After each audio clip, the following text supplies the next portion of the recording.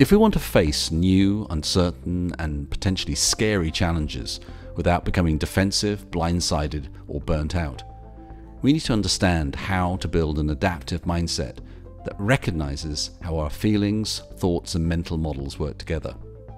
Mindfulness and meditation are routinely cited in research literature and amongst thinkers across the spectrum from self-help to academic pioneers as being one of the most successful methods for mindset building.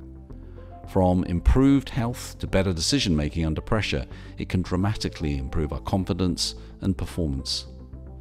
But for many who have tried it, they give up quickly, unable to incorporate it into their lifestyle, or they find it irritatingly difficult and unfulfilling.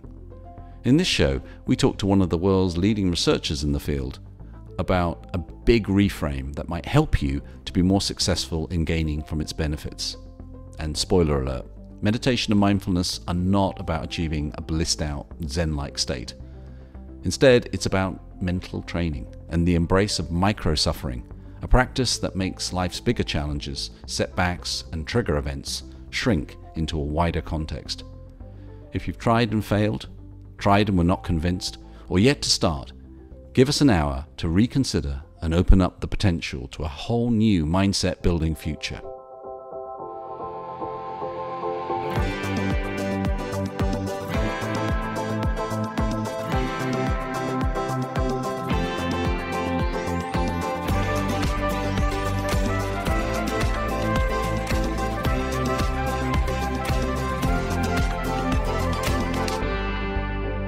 Hi friends, and welcome to The Evolving Leader, the show born from the belief that we need deeper, more accountable, and more human leadership to confront the world's biggest challenges. I'm Scott Allender. And I'm John Gomes. How are you feeling today, John?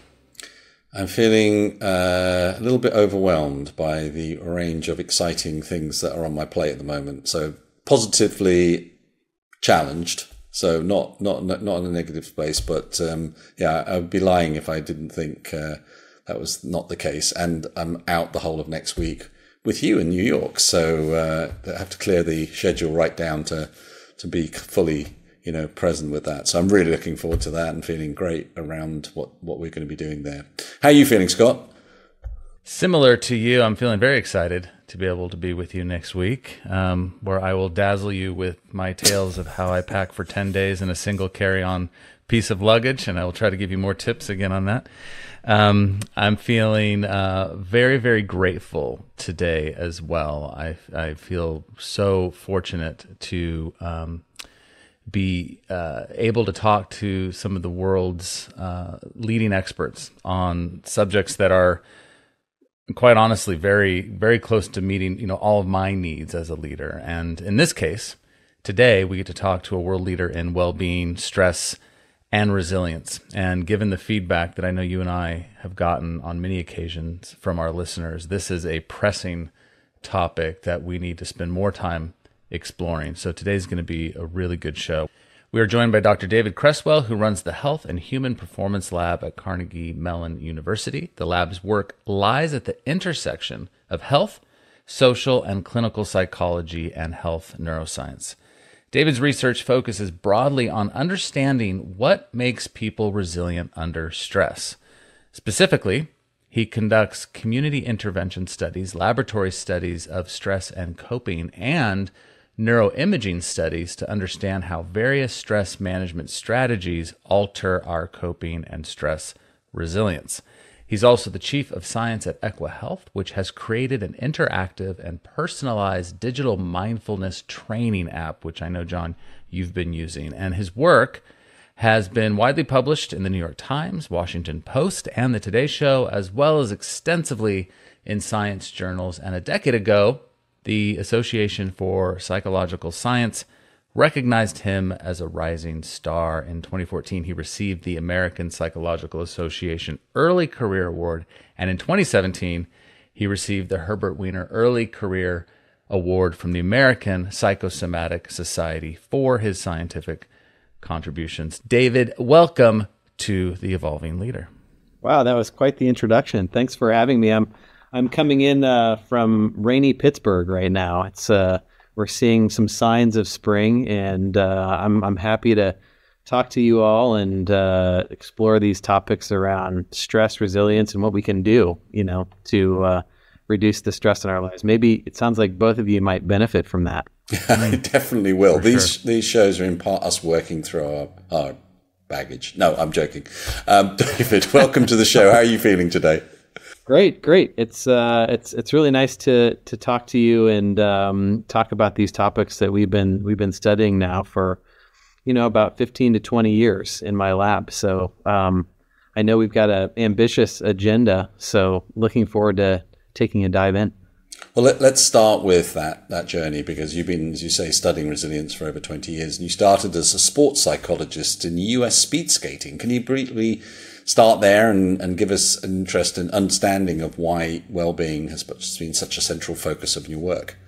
Yeah, I was really from an early age interested in, how to build more resilient people and how to get the performance edge in life. And sports a great domain to explore those interests. I played college tennis and had the opportunity. I was a sport and exercise science minor in college, and I basically put my resume in to anyone that would listen over at the Olympic Training Center in Colorado Springs. And fortunately, U.S. Speed Skating had an open position for a sort of resident assistant coach that would provide some mental skills training to their athletes. So I had this great opportunity really at a young age during my college years to live with the U.S. short track speed skating team. They were a young team at the time, so I still had some age seniority on those guys.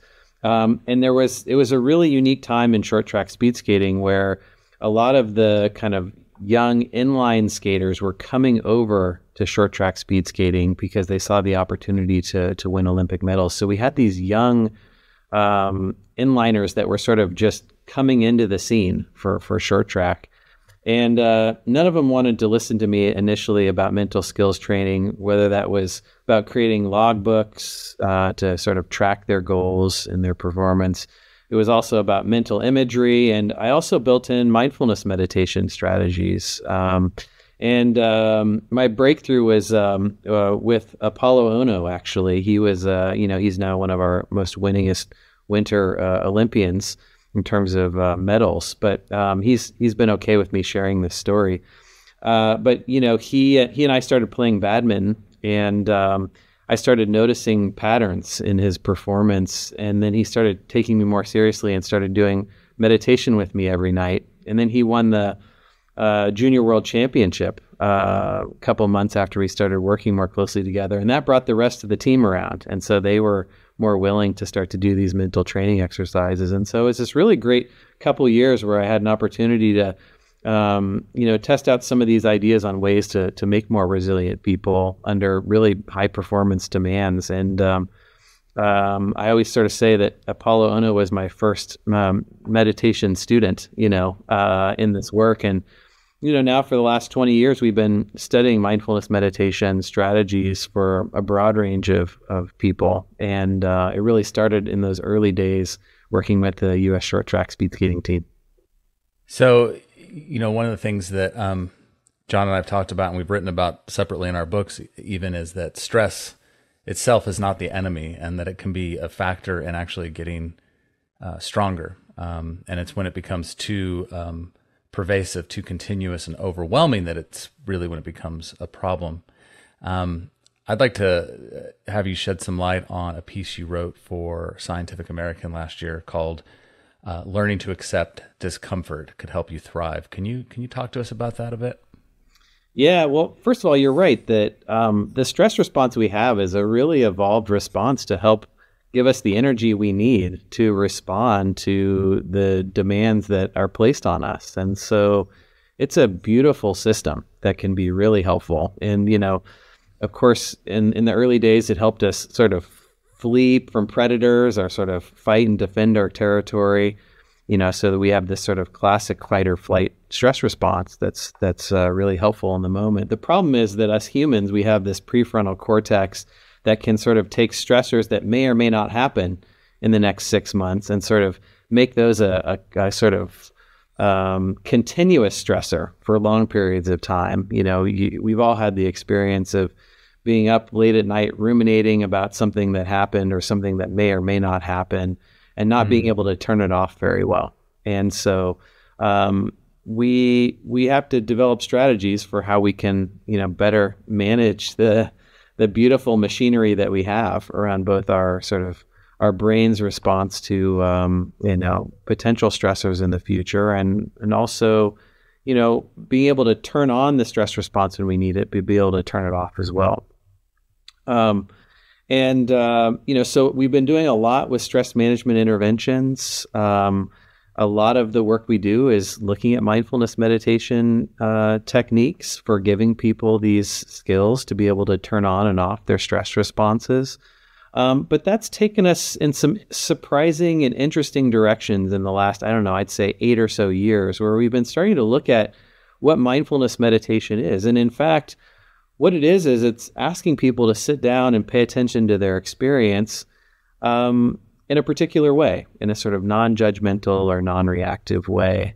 And meditation is actually a really interesting situation where we're asking you to sit with a bunch of what I might call benign discomforts, right? You get that itch on your nose, or that sort of discomfort in your legs, or maybe you're feeling that kind of emotional agitation in your body because you want to be doing something else. But it's a beautiful thing in that you create this situation where there are these benign discomforts, and we're asking you to continually bring this capacity to be non-reactive, non-judgmental, and sort of open to your experience. So in effect, what we're doing is we're asking you to sort of sit with discomfort. Some people may not, who are listening to this, do meditation, but they go and they exercise, and they say, actually, what I'm doing with my exercise routine is sort of creating some discomfort in my body, and I'm having to figure out how to work with that. And in fact, if you look at our evolutionary past, much of human existence was dealing with lots of discomfort in life, right? You're dealing with not having air conditioning, and dealing with heat, or dealing with cold, or other types of discomforts. And so, over time, we as humans have had to learn how to sit with discomfort. I'd say, in our sort of modern era, we have much fewer discomforts. And so meditation, I think, plays a beautiful role, or it's a beautiful tool for helping people start to work with sitting with discomfort. And, what we're finding with these types of mindfulness meditation programs, it helps people better manage their distress, it reduces their suffering. And so you can learn these skills and practice these skills with meditation. And so that when you're then going out into the world and you're dealing with significant stressors that are hitting you, or what people report to us again and again in our mindfulness meditation programs is that the experience doesn't bother them as much. They're still experiencing the discomfort and the challenges, but it's not hitting them in the same way that they did. They're not reacting in the same way, or they're not continuing to react in the same way. And so I really see mindfulness meditation as an opportunity. It's sort of a training ground for working with distress and building up this capacity to not react in the same way. And so, one of my big take-home points I hope to leave you all with is that a lot of times people think about mindfulness meditation as some mellow-out relaxation activity. I should go and meditate and just relax and just kind of hit this sort of blissful, transcendent state. And that can happen. But I like to think of mindfulness meditation as you're sort of training for your brain, right? It's like you're training for building up these capacities to change how you're reacting to experience. So in fact, meditation by design is not meant to be comfortable. It's meant to be challenging. And that if you bring that attitude in, I think you can really transform how you train with mindfulness meditation, and also how you sort of change your expectations on results. And some of the best mindfulness meditation training sessions really may be the ones where you're sort of having to deal with discomfort the most, and really continue to keep bringing up these sort of capacities of non-reactivity, non-judgment, and open curiosity to your experience. Are you finding that as our lives get more comfortable, is this a correlated factor to what I presume is people struggling more and more to cope with stress and difficult situations. We almost have come to expect that life will be and feel comfortable. And so therefore, if I'm hearing you correctly, when stressors happen, we're less able to cope. Yeah, I mean, I think that there's a general capacity for our brains to sort of, seek out pleasure and avoid pain. And I think a lot of the technology and modern comforts that we've built have sort of moved out a lot of the sort of standing discomforts that people had to deal with on a daily basis. Even, think about what existence was like, 150 years ago, no air conditioning, the heat was coming from wood burning, coal burning fires. These are not exactly comfortable lives that people led. And so, you had to build these skills. But as we've sort of changed with these modern comforts, we've lost a lot of those training opportunities, I would say. Now, have there been really great scientific studies on this? Not to my knowledge, but what you're seeing is, there's different books that are coming out on these topics these days, Coddling of the American Mind, among others, that are sort of starting to explore these topics and say, like, there's actually some value to practices or contexts that allow us to sit with discomfort. And what I'm trying to do is really say, actually, contemplative practices like mindfulness meditation are really great places for sitting with discomfort and practicing, building these skills. One of the ways that we've been talking about this is that these mindfulness meditation practices help build equanimity skills. Equanimity is sort of a funny word that's been thrown around in some places, or maybe folks haven't heard it before, but it's this idea that we can be at peace with the push and pull of our experience. And that mindfulness meditation practices allow us to really build these equanimity skills where we can meet discomfort, we can meet stressors in our life or challenges in our life with more equanimity. And so we've been working really hard to kind of, I think, put equanimity on the scientific map and sort of say, hey, this is really one of the active ingredients for why mindfulness meditation programs work so well, is that they build these equanimity skills. So sitting with the discomfort really is a means for building these equanimity skills, which I think can be so transformative for people in terms of changing how they're dealing with stress and suffering in real life. So I think this is a really important point that we need to just completely underline here, because for many people, they either give up on mindfulness and meditation because they associate it with being something pleasurable and relaxing and so on, or they don't even try it in the first place because that's not for me, that's not who I am. So we're kind of thinking about this idea of it being a training ground for building resilience and the ability to confront discomfort and manage it differently, which I think is a really important thing to help understand. And this intentional equanimity that you were talking about here helps us to face the kind of overwhelming situations that we're often finding ourselves in. Can we get a little bit into the research that you did? Because you recruited stressed adults and you gave them mindfulness meditation training programs without training in equanimity and with. What happened? What was the difference for people? Yeah, so we've done a couple of large randomized controlled trials. So these are big clinical trials. We've recruited stressed community adults. So people say over the past month, they have really high stress levels. And we've put them into different programs. One program is sort of standard mindfulness meditation training where you're learning how to use your attention to pay attention to your present moment experience, but that we're really teaching these equanimity skills too. So we're teaching people how to be non-reactive, non-judgmental, and more open and curious to their experience. So, we're giving people strategies for how to welcome experience, even if that experience is unpleasant. So you can imagine if you're having some discomfort or craving response, we ask you to really sort of pay attention to like what that experience feels like. You actually get really curious about it. It isn't about sort of ignoring it or pushing it away, but to sort of move your attention fully into that experience. In fact, one of the specific activities that we do with our mindfulness meditation training is we have people just notice body experience. So they're just monitoring body experience. So each time they notice a body experience, maybe it's a discomfort in your knee, or maybe it's some pleasant warm feeling in your chest. We just have them label it with the label feel. So each time to yourself quietly, you can just say feel as you notice these experiences. These are great ways to get people to be mindfully attentive to their body experience. But then for the equanimity skills, we actually change it a little bit. And we say, each time you notice a body sensation, good or bad, just label it yes. And that yes is your reminder to sort of move your attention in to that experience. If it's really uncomfortable and you need to distract yourself, that's fine.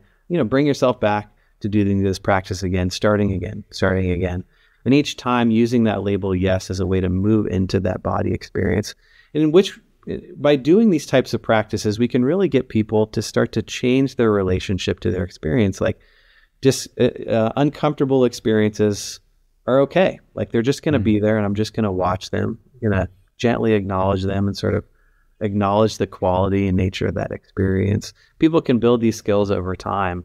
So we delivered these programs in this clinical trial. It was a 14-day, we've done it in different ways, but the study I want to tell you about right now is we did it as a 14-day mindfulness meditation app.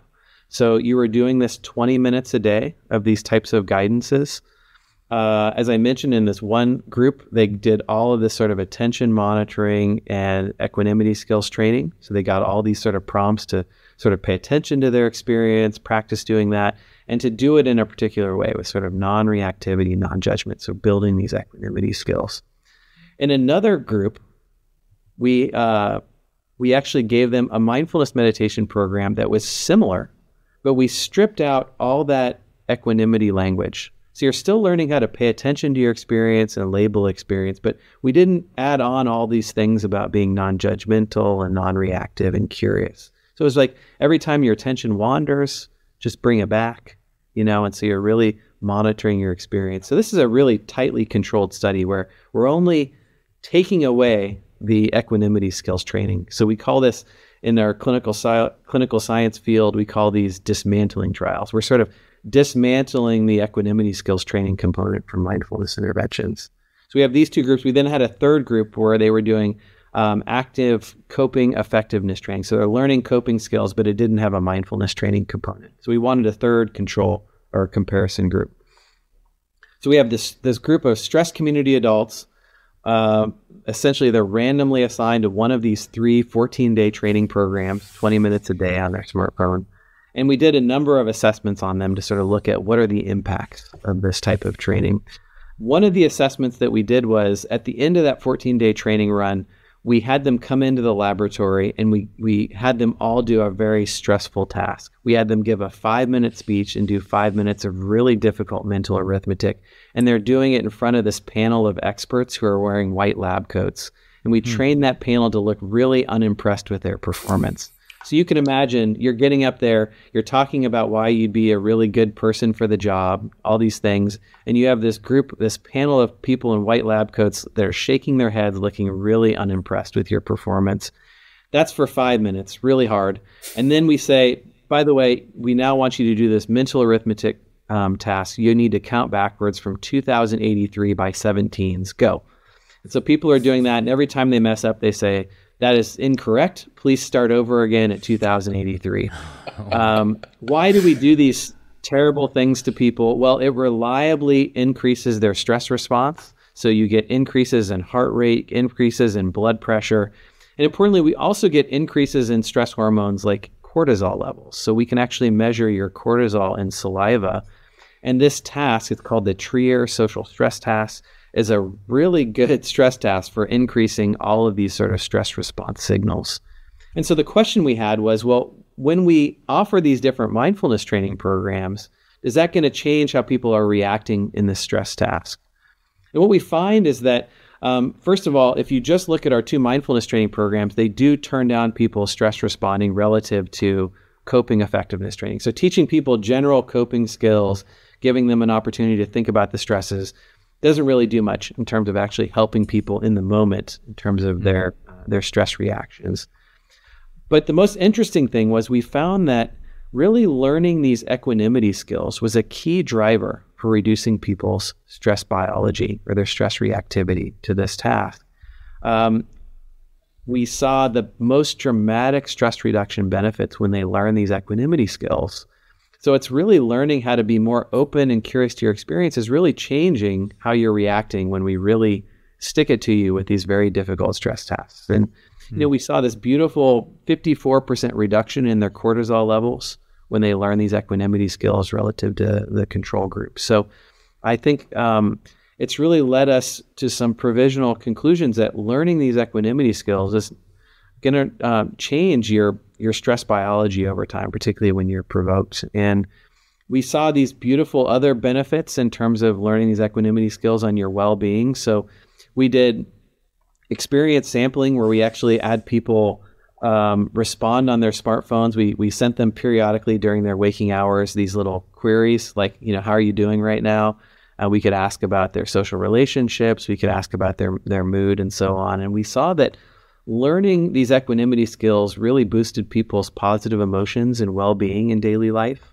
And it also improved their social functioning, reduced their loneliness, and improved the number of quality social interactions. So, I think that learning these equanimity skills are really opening people up to sort of savor and capture the more positive moments in people's lives, improving their well-being. And it also, by learning these skills about how to be more equanimous with your own experience, it's making people, interestingly, more open to connecting with others, right? Lowering their loneliness and having more quality social interaction. So, I always say the side effect profile of mindfulness meditation training looks pretty good. You get well-being benefits, you get social relationship benefits, and, we've got this data to really suggest that it's going to change how you're reacting to, stressors in terms of your stress biology. So that's just one example of sort of how we've been thinking about studying these equanimity skills, is to do it in the context of mindfulness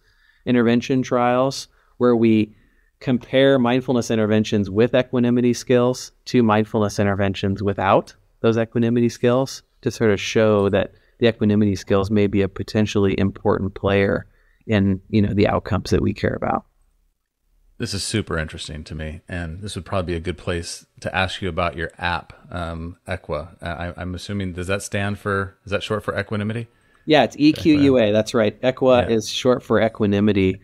We're not only trying to put equanimity on the scientific map as something that people should be studying and paying attention to in our clinical trials, but we've been trying to figure out ways to take a lot of our laboratory research, where we've been building ways to build these equanimity skills, and to translate that into, a commercial app that's going to be available for folks to download and use. And so, Equa is a really extension of these clinical trials. It's our second generation mindfulness training app. It's available on the Apple Store and the Google Play Store, so you can go there and download it and try it out.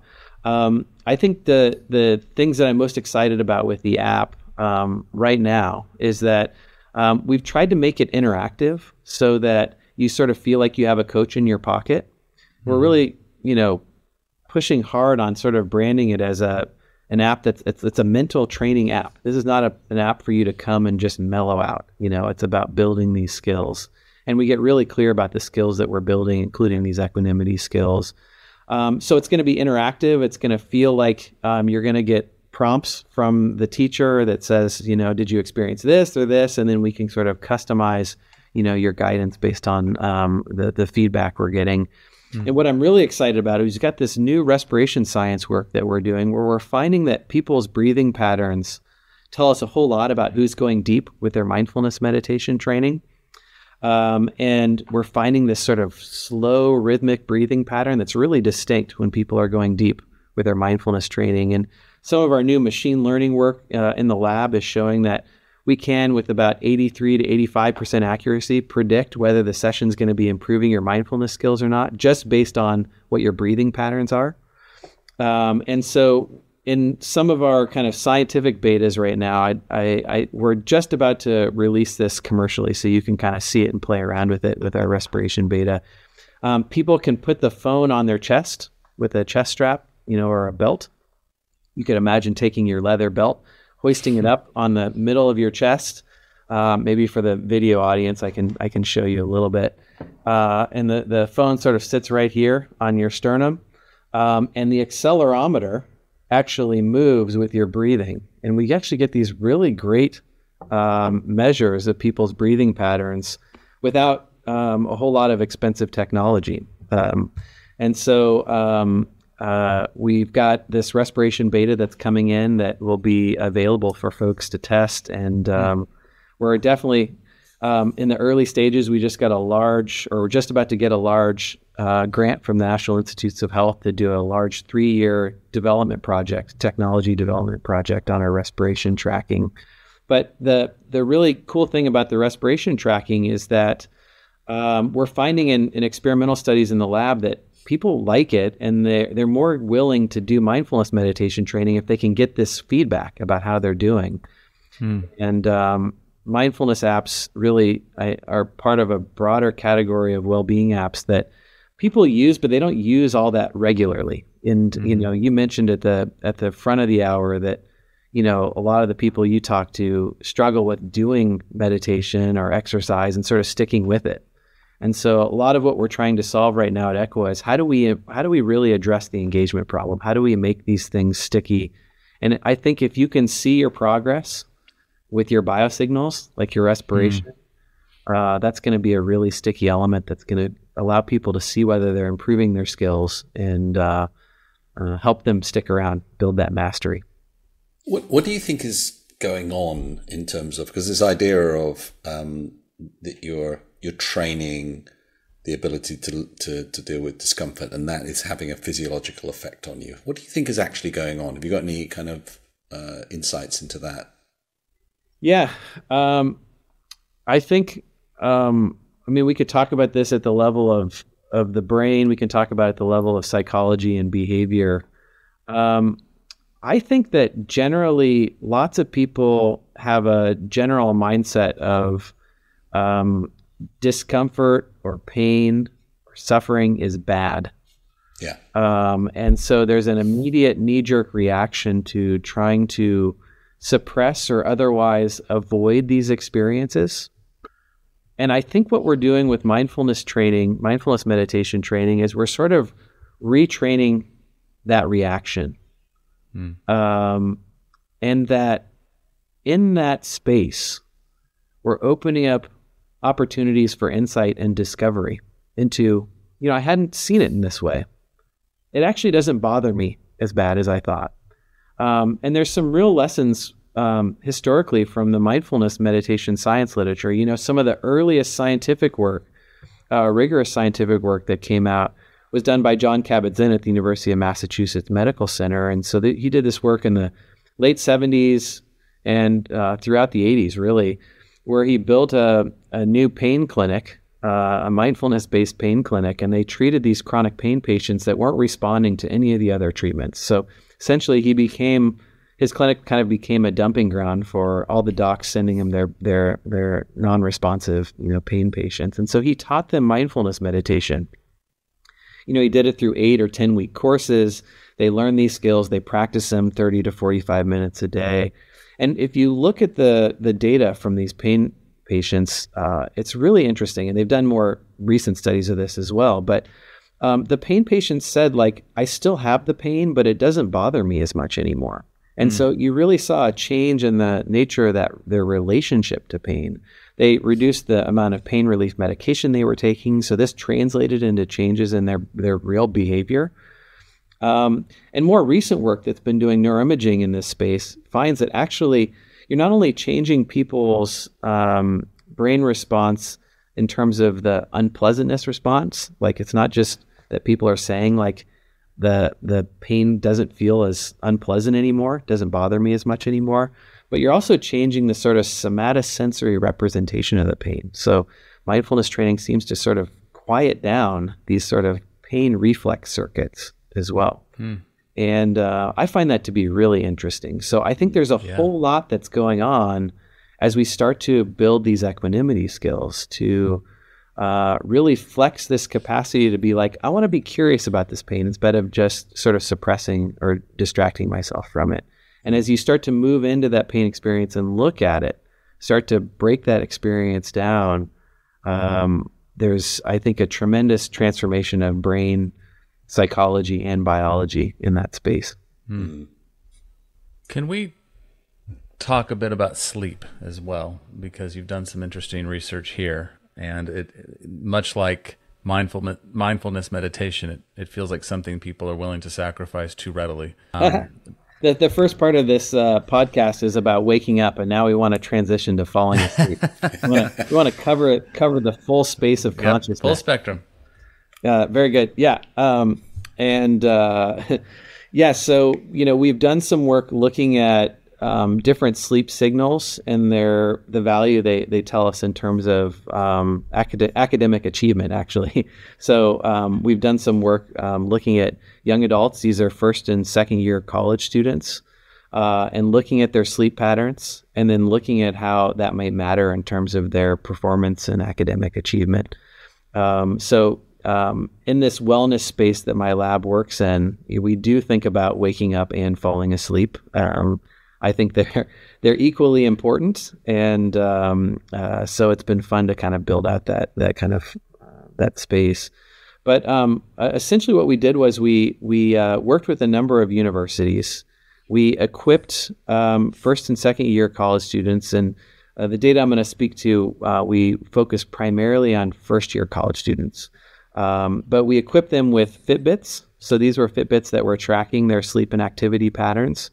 We did a whole lot of other things as well, but I'll hold that aside for now. And what we did is, in each case, we were able to get their consent to get their university records, so we could actually track their GPA and actually look at their college performance. And one question that we had going into this was, we know that first-year college students have pretty disrupted sleep patterns. And you can imagine being a young adult coming into college. You've got all the hustle and bustle and activity of the dorm, at least for residential college students. And you're trying to figure out for the first time in your life how to sort of set your own sort of sleep schedules. In our college student samples, and these were studies that were done here at Carnegie Mellon University, also at the University of Washington, and at Notre Dame. So we had a kind of a broad range of different types of university settings. In each case, these were first-year college students that were being tracked for an entire, spring term, academic term, with their Fitbits to look at their sleep patterns.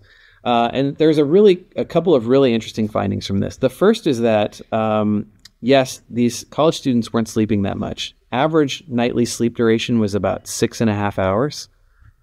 6 hours and 37 minutes to be precise. As you might imagine, with 18-year-old kids, the general sleep medicine guidelines they should be having 8 to 10 hours of sleep per night.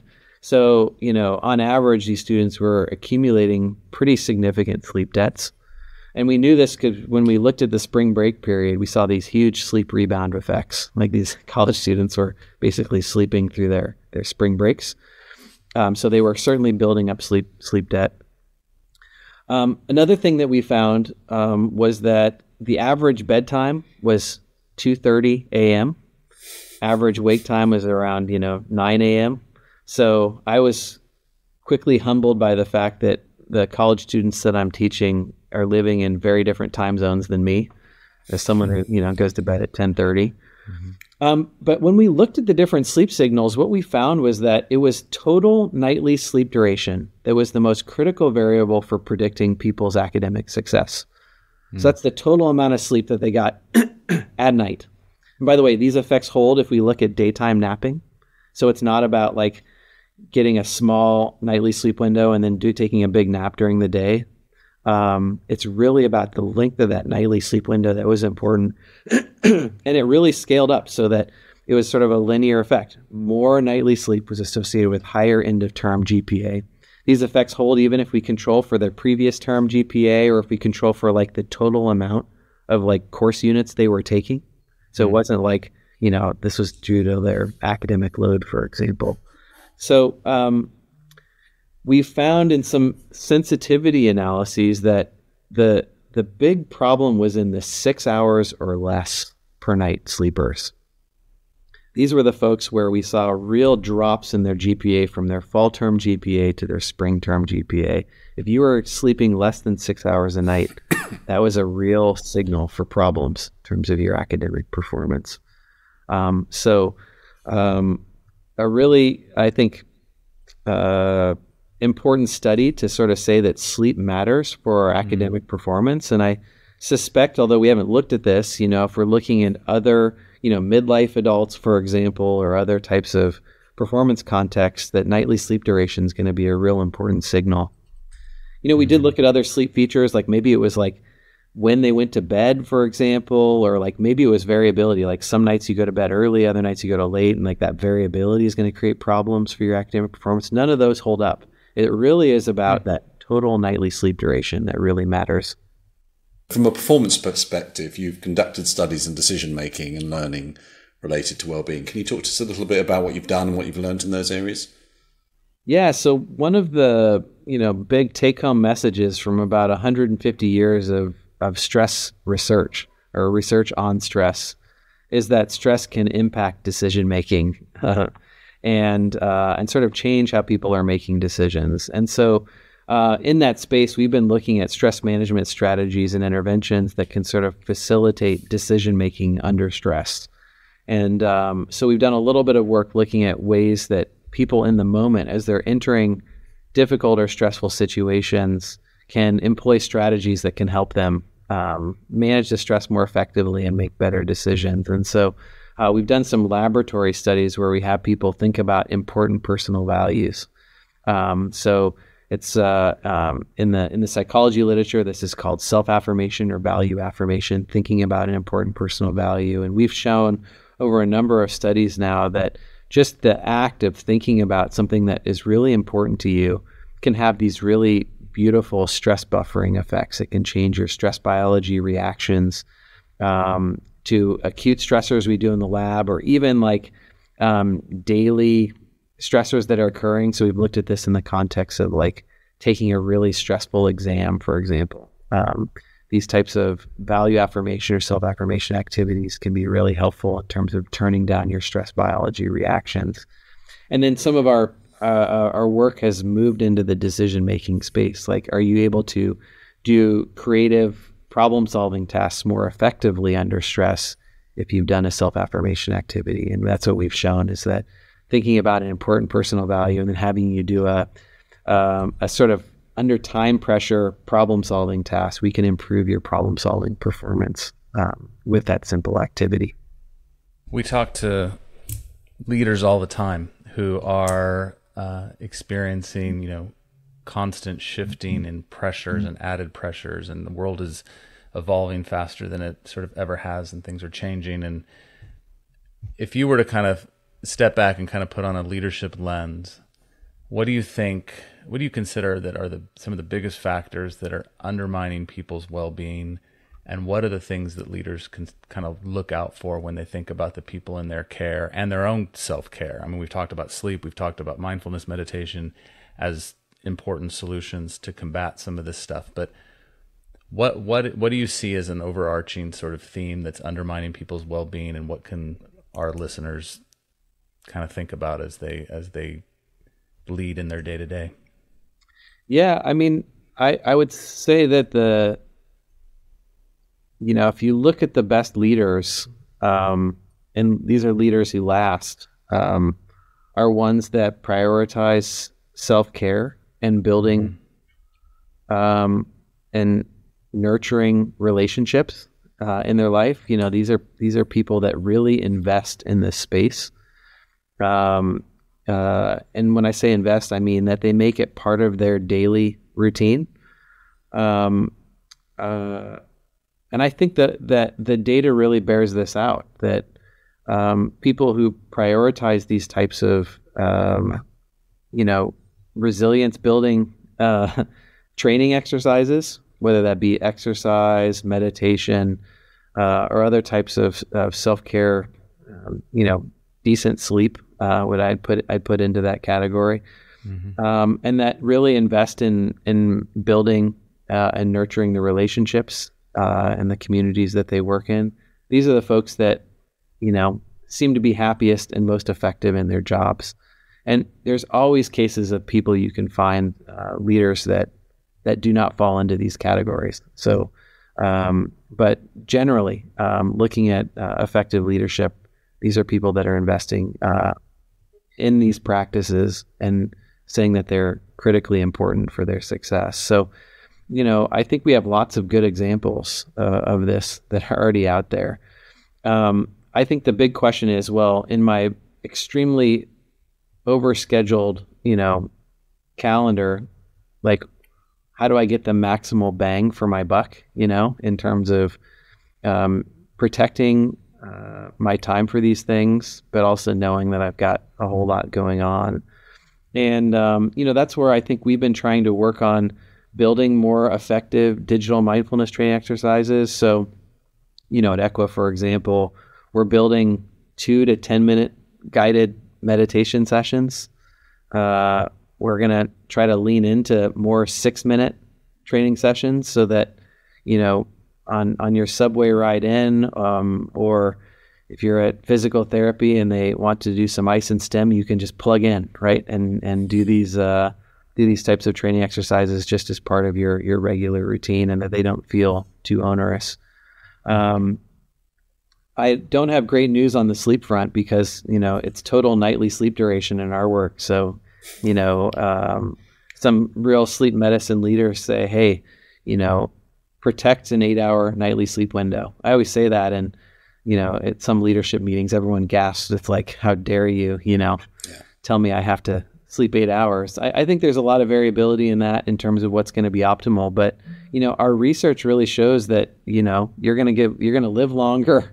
You're going to perform better. Everything's going to get better if you're sort of looking at ways to protect that nightly sleep window. And, I think a lot of times when people ask me as sort of a resilience expert, what's the biggest number one? And I think for me, it's about building, sustaining, and nurturing relationships. There's so much beautiful research on social support and social connections as sort of the key for a good life. And I've been surprised in working in this space for so many years how few interventions we have or programs that we have for fostering like better humans in terms of more relational humans. And I've been impressed with some of the new programs on social emotional learning that give people practices and skills to actually practice, like, how do we manage conflict? How do we build relationships? And, I live in a space in academia where scientists are not trained in social skills, so I get to see this on a daily basis. But that we actually have to practice these skills, and that I think we need better programs. So I encourage people to check out social emotional learning programs as one sort of tool for building those skills. But, overall, to the degree that leaders can be building these skills and committing to building these skills and speaking in their community agreements to the people that they work with about the importance of these skills, we have the opportunity, I think, to take the science that we're doing and translate it into, happier, healthier, more productive workplaces. And, if there's one message I've seen is that, a lot of people talk about vacations or leisure time, but the data really suggests that people who spend time on vacations and leisure time do a better job in terms of work efficiency, work productivity over time. So if you're interested in playing the long game with your organization, to the degree that you can be promoting opportunities to do the self-care, to take the vacations, you're actually, surprisingly going to get a better, more effective product or workplace environment in terms of your efficiencies and work. So, I think it's worth the effort to spend the energy and time on these elements if you care about the bottom line. David, to kind of bring us to the end of our conversation, which has been amazing and really inspiring.